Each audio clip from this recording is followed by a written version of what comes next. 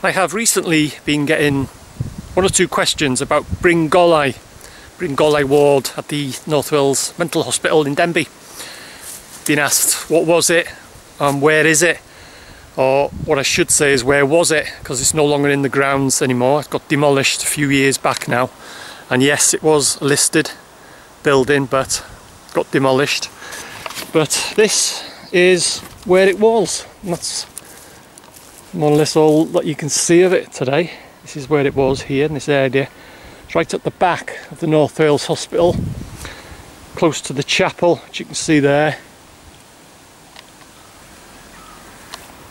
Like I say, that's all you can see of it today. It's just a bit of the footings and what have you.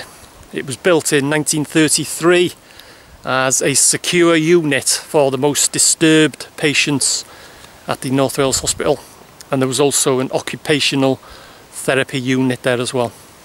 So I hope that's answered a few questions. It's Bryn Golau ward, the secure unit in the grounds of the North Wales Hospital.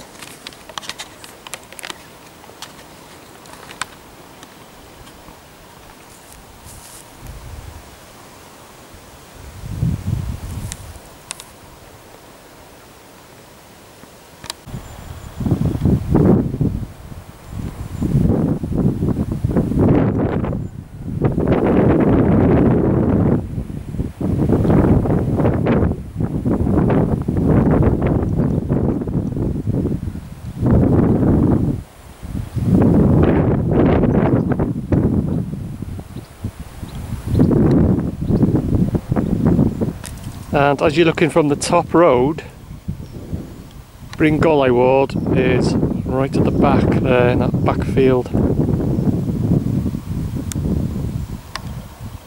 So that's where Bryn Golau ward was. A location inside the grounds of the NWH.